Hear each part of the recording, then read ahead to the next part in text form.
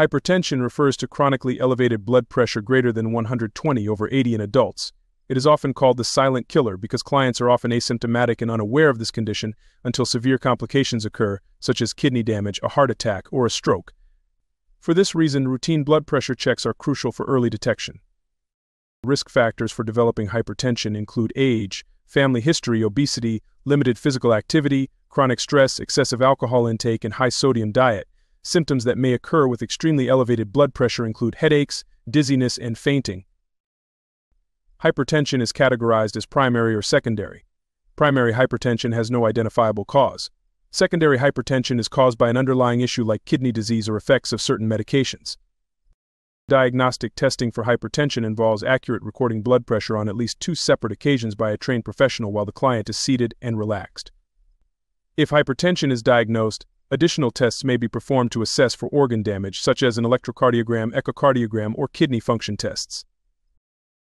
There are several classifications of hypertension based on systolic and diastolic blood pressure readings.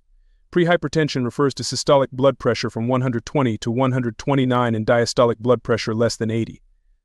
Hypertension stage 1 refers to systolic blood pressures from 130 to 139 and diastolic blood pressures from 80 to 89.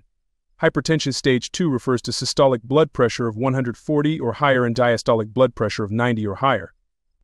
Hypertensive crisis is an emergent condition with systolic blood pressure over 180 and diastolic blood pressure over 120. Treatment of hypertension often begins with lifestyle modifications like reducing salt intake, increasing physical activity, losing weight, and adopting stress management techniques.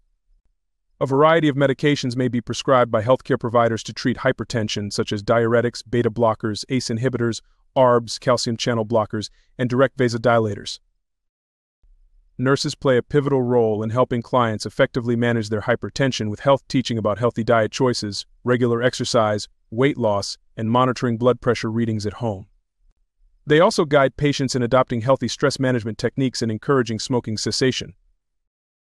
The overarching goal for managing hypertension is to maintain blood pressure within target ranges to prevent organ damage.